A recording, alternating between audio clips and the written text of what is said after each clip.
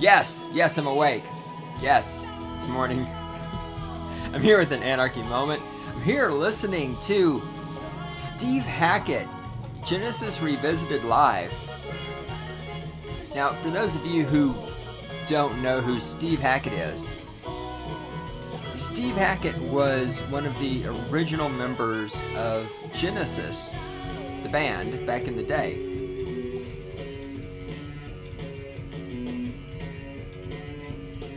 Genesis is, of course, now defunct. Phil Collins doesn't play drums anymore. He has something going on with his hands. So they're not making any new stuff. They did try to make an album without him. It sucked balls terribly. Anyhow, Steve Hackett, one of the original members of Genesis, has been continuing to keep the old Genesis music alive, because the old Genesis and the new Genesis, when I say Genesis, the band, for those of you who are thinking about things like Invisible Touch, no, that is not the old Genesis. Genesis, actually, they made this opposing arc to the Beatles, because if the Beatles back in their early day were, the 3-minute 10-second pop songs, I wanna hold your hand, I wanna hold your hand. So the Beatles started off in the pop music realm and shifted, to stuff like Helter Skelter and the White Album, and I mean, I'm not even really sure how you describe it, because I don't like, as I always say, there's two kinds of music. There's music I like and there's music I don't like. So the Beatles progressed from the pop music to the longer songs, the more intricately musically structured songs, non-repetitive lyrics, songs with no choruses, things like that. Genesis went in exactly the opposite direction. Genesis started, their very first album was somewhat closer to a pop album, more conventional, more formulaic music. But then their early albums were what most people would call progressive rock. 5-minute songs, 10-minute songs, 25-minute songs, unconventional tuning, unconventional chord structures, all this other stuff. So anyhow, it was complete opposite. So if your thoughts of Genesis are things like the Invisible Touch album, that's not what we're talking about. Anyway, Steve Hackett, original member, left back in the day, is still keeping the old songs alive. He has 2 albums out, Genesis Revisited 1 and Genesis Revisited 2, in which he performs old Genesis tunes. And I was on Amazon.com this morning, and I'll tell that story in a minute before I get around to talking about what I'm actually going to talk about in this edition of Anarchy Moment. Because, God forbid we just fucking go right into the subject, right? What was I talking about? Shit. Oh yeah! So, Genesis Revisited, Steve Hackett.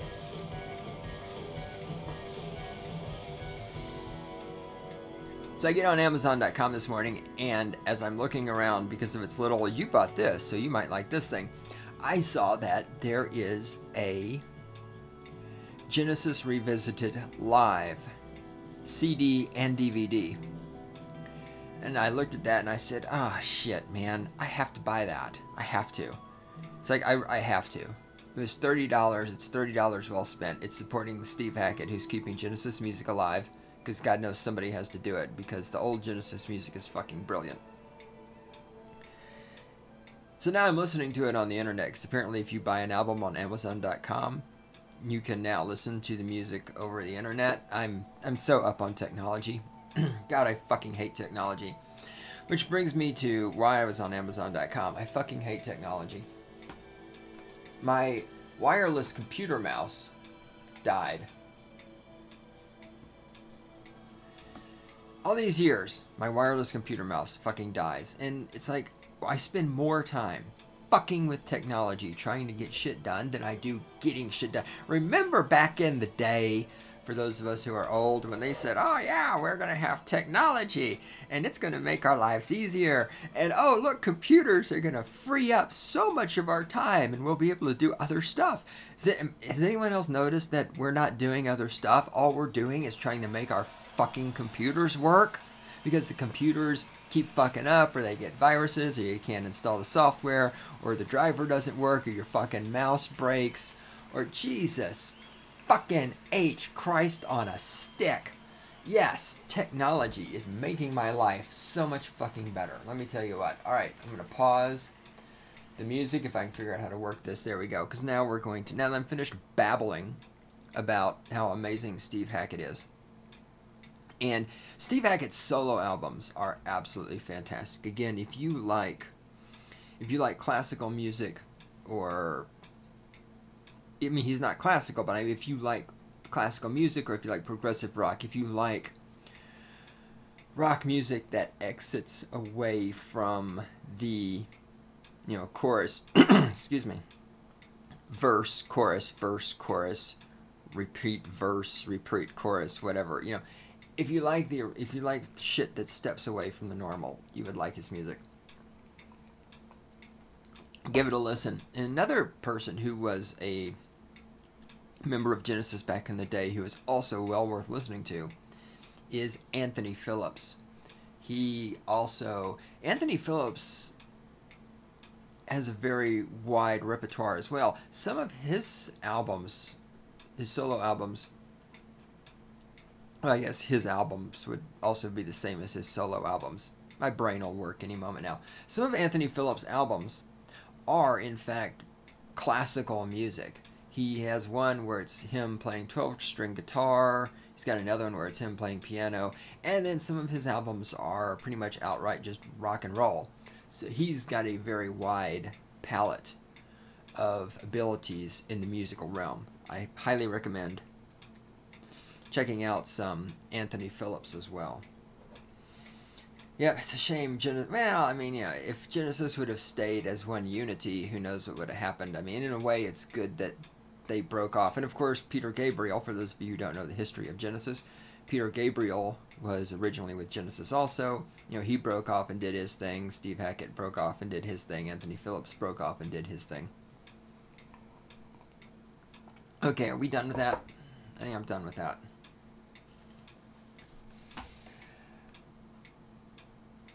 The Rec Room. I know I said I was finished with it, but I'm not, because...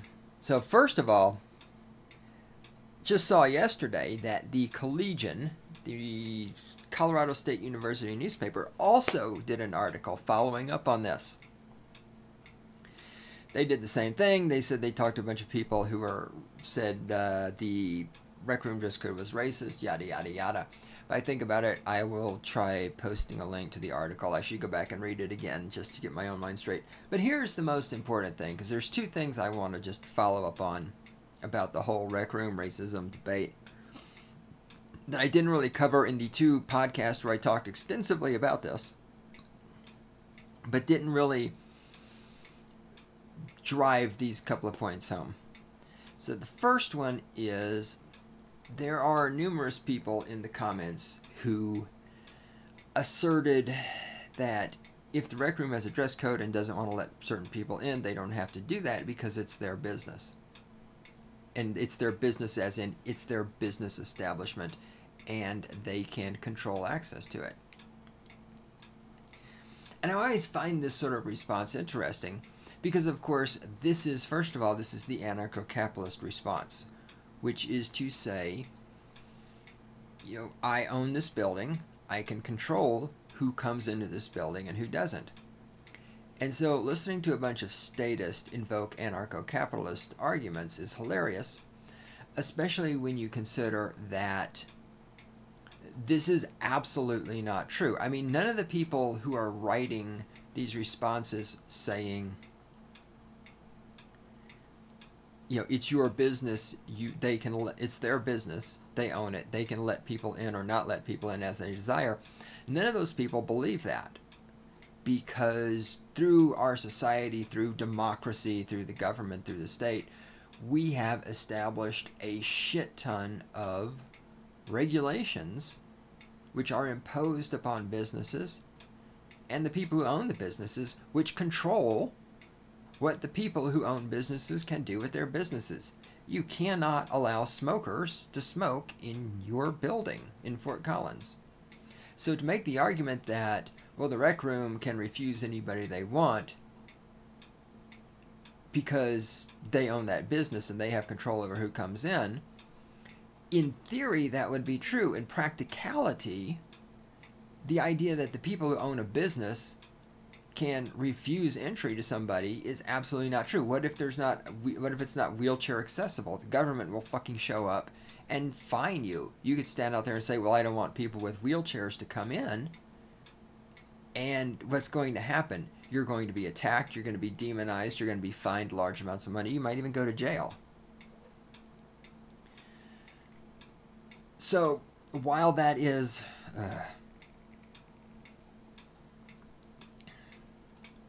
that was for me, not even for the situation, because I started a sentence with the word so. That's bad speaking skills, kids. Do not do what I do.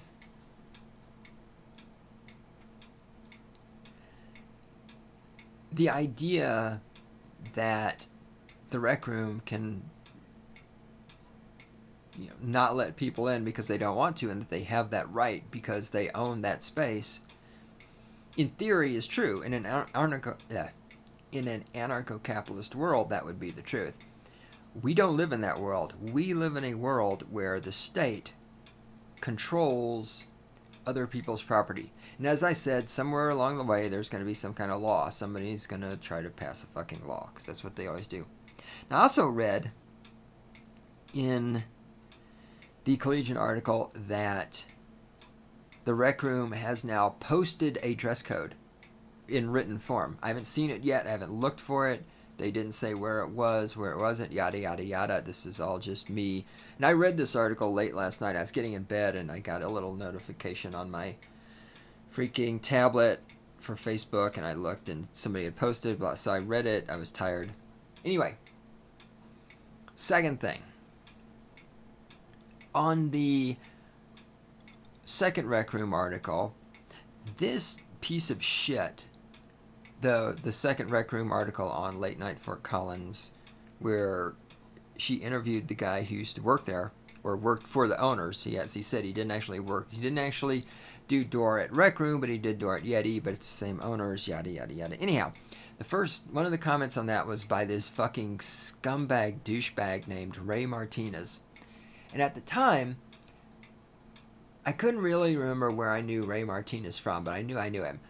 Okay, Ray Martinez left this comment talking about how this article was not real journalism and attacking the person who writes this blog for not being a real journalist and not having any facts and all this other shit. And I kept thinking, who the fuck is this Ray Martinez faggot? Okay, Ray Martinez used to be the mayor of Fort Collins for 3 fucking years. Before that, he was a fucking cop. He was a man who killed other humans for money. Then he became a scumbag politician. Ray Martinez, and then it all comes flooding back. Ray Martinez is the faggot douchebag who thought the movie... what's the name of the movie? Fuck. My brain. Reefer Madness. He thought Reefer Madness was a documentary. Ray Martinez is a fucking anti-marijuana pig. He is a supporter of the drug war. He is a supporter of murdering people for having plants. Ray Martinez is a fucking idiot. Then, come to find out, in the Collegian article I read last night, it mentions that Ray Martinez is also the... Oh, God, what was it? Oh, man. All right. See, I hate to put out false information. Hold on. I got to see if I can do this. Let me see if I can find this. Because I fucking hate knowingly saying shit that I can't remember exactly what it is. Blah, blah, blah. Alright, come on, load, computer. Fucking internet. You guys may not know this. The internet is actually... interesting. The internet is actually powered by little hamsters. Alright, here we go. Hey, it's right on top. The rec room thingy. Alright, here we go. Where is Faggot Martinez? And for those of you out there who are homosexuals...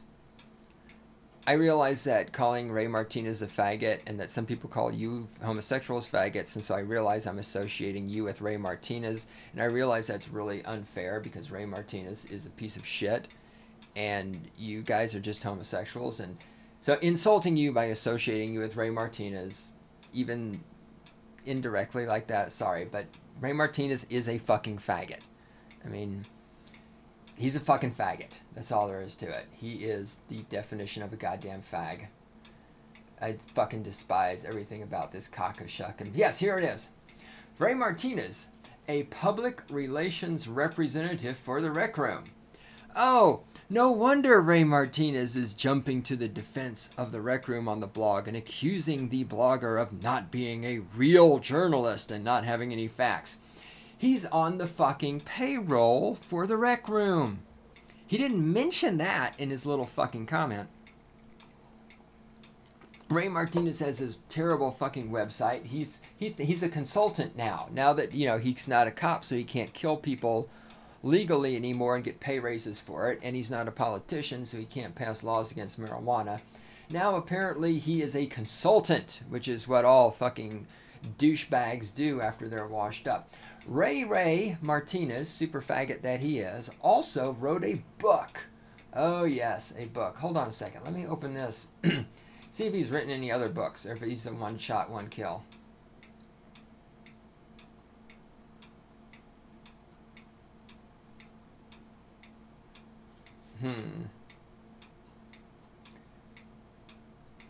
I see a bunch of... okay, this is not books. Look in Amazon. Why are you doing that? Alright, fuck it. Now, if I'm on Amazon.com and I click on the author thing, it should take me to things only by that author, not things by people with related names. Goddamn fucking internet. Because I'm pretty sure Ray Martinez did not write all these books. Alright, I suppose it's possible, but what the fuck would Ray Martinez know about any of this shit?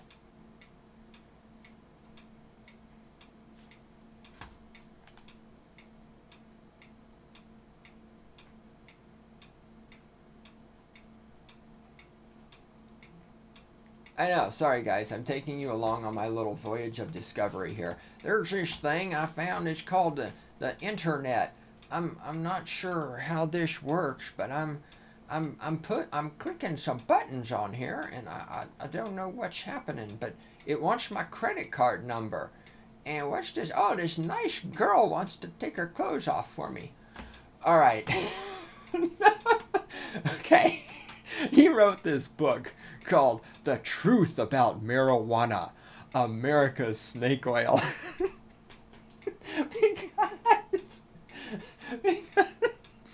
because this fucking douchebag faggot who used to kill people for a living, he's a fucking expert on marijuana. Now, this fucking douchebag used to be a fucking pig. He used to get money from the drug war by confiscating it from people who have marijuana. Do you think his opinion might be a little bit biased? Now, this is great. And this is on Amazon.com, so you can go find this. The reviews are fantastic. Let me read the Amazon.com reviews to you. There's only 5 of them. 4 of them are 1 star. 1 of them is 1 star. I mean, yeah, 4 of them is 1 star. 1 of them is 5 stars. The 5-star one is probably written... yeah. No, wait. No, wait, no.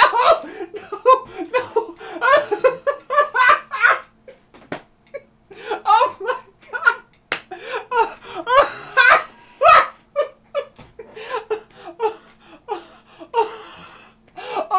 Okay.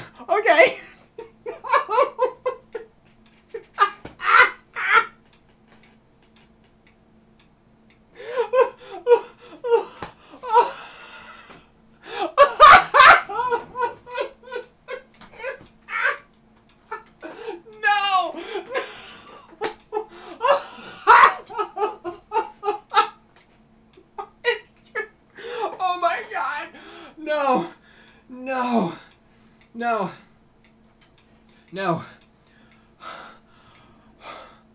Alright, I was going to say the 5-star review was probably written by Ray Martinez himself. It is. It fucking is. The 1 5-star review on this book, right here, by Ray Martinez. It says, sometimes we don't like to hear the truth, but in this case, it will be good to know the truth instead of trying to figure out all the myths, if there is some truth or no truth. There are 3 comments on that review. The first one is, did you really review your own book? Ray Martinez responds, yes, I did. And then the person who asked the question says, seems about right, keeping with your excellent track record of honesty and independent review and opinions.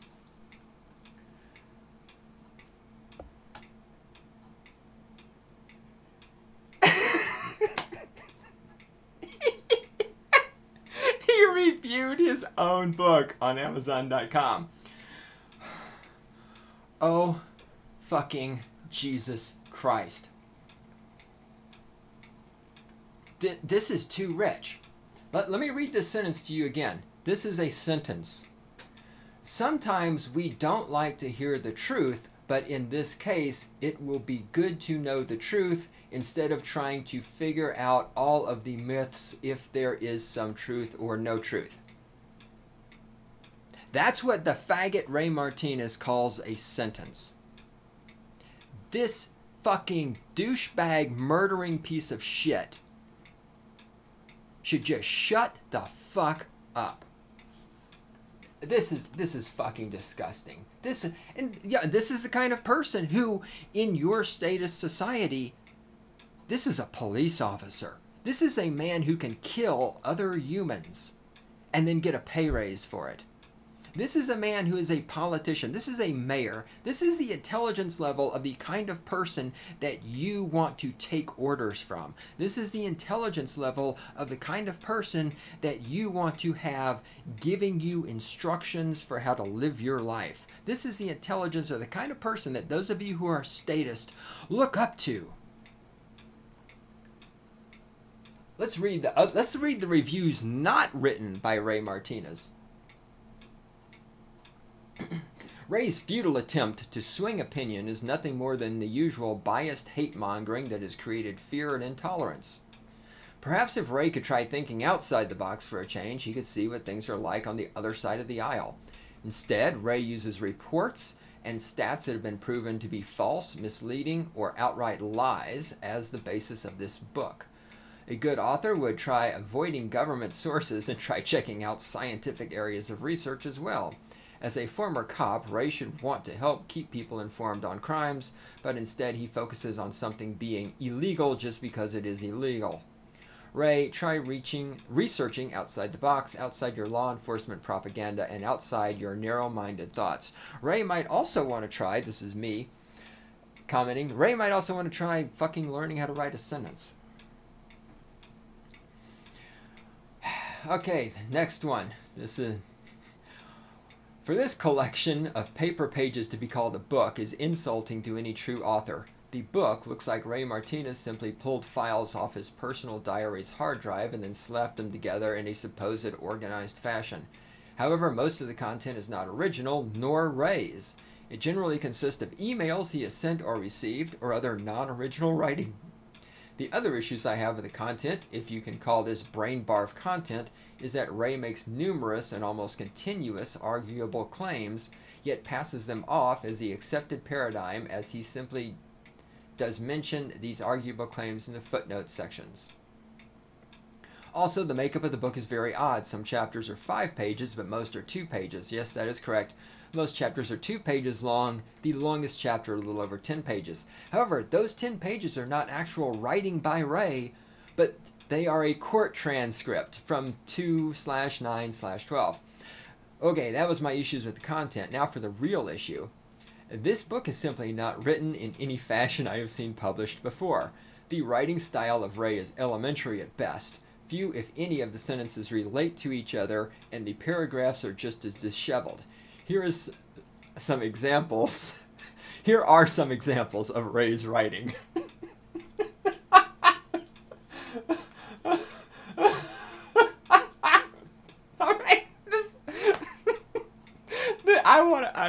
I really want to get this. I tried checking at the library to see if they had this book. Since Ray's in Fort Collins, I figured the Fort Collins library would have a book written by this faggot douchebag, because he's an ex-cop in Fort Collins, and he's our ex-mayor. We need to suck his fucking ballsack.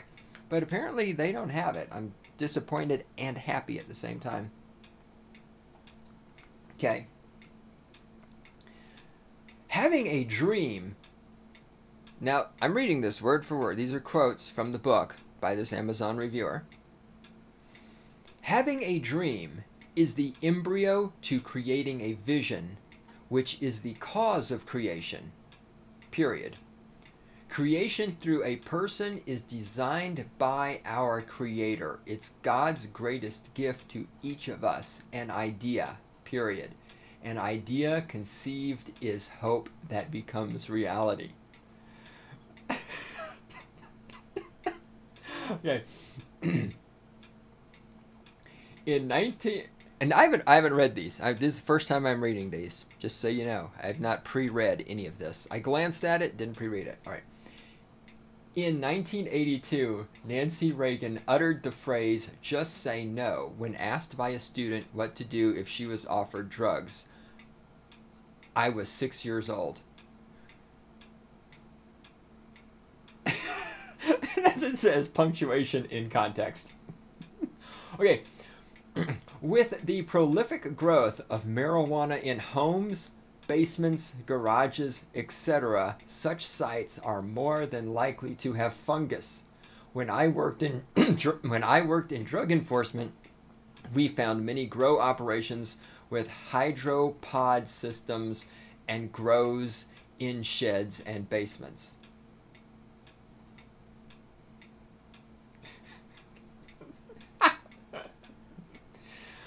Whew.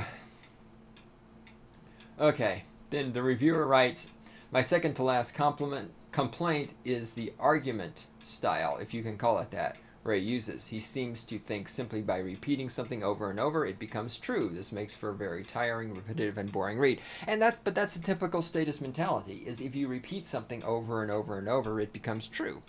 I mean, public education, it works. How do we know it works? Because we keep saying that it works. I mean, the test scores are going down. The kids are dumber than ever, but we know that public education works because we keep saying it works. That's par for the course. Lastly, the title of this book, The Truth About Marijuana, is deceptive. There is not one shred of truth in this book. This book is simply Ray's personal opinions that are not backed up by any non-contestable claims.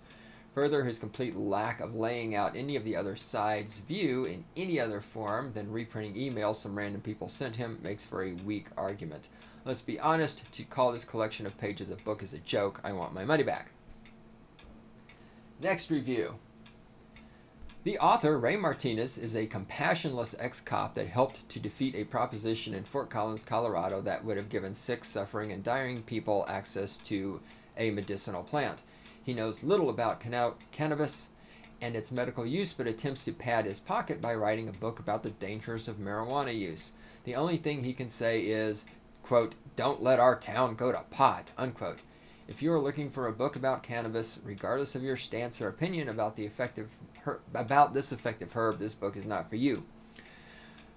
Martinez and others like him are part of the reason why sick people, over 8,000 in Fort Collins area, do not have access to an effective and totally safe medicine. He appears in the documentary video American Weed, which is available for viewing online. If you want more information about medical marijuana, this book is not for you.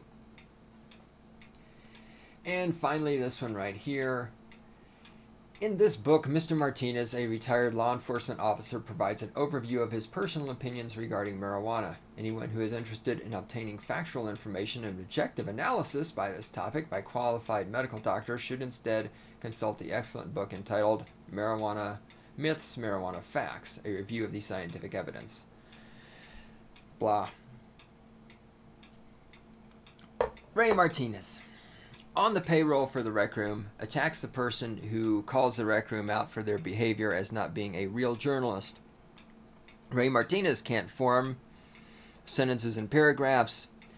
A man who has murdered other humans, a man who has stolen from other people, a man who has put other humans in cages for having plants, a man who can't write a fucking sentence that makes any sense.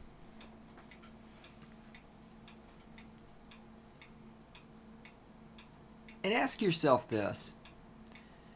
When someone accuses you of not being a real journalist, I mean, that's kind of like not being allowed in the Rec Room. It's something you can almost be proud of. I mean, if Ray Martinez called me, quote unquote, not a real journalist, I would put that shit on my LinkedIn profile. Being called, first of all, being not a real journalist isn't exactly an insult when you consider that what passes for, I mean, look at those two little cunts who wrote the hit piece for ABC Nightline on the Manosphere. I mean, one of them works as a sales clerk at Abercrombie and Finch. I mean, that's what journalism is nowadays. It's little 23-year-old girls who work as sales clerks. That's her job. Is she runs a cash register at Abercrombie and Finch, but she wrote a news piece for ABC News. I mean, that's what a real journalist is nowadays. People who don't even get paid to do the journalism. A real journalist nowadays spends most of their time copying and pasting from the AP website. A real journalist has to repeat what the government tells them to repeat and toe the company line and obey the corporations, because remember, journalism is about selling advertising time. And to sell advertising time, you have to get a lot of ratings, but you also have to not offend your corporate overlords. So not being a real journalist is not exactly an insult. Furthermore, being accused of not being a real journalist by a faggot douchebag like Ray Martinez, I mean, that's even twice as delicious.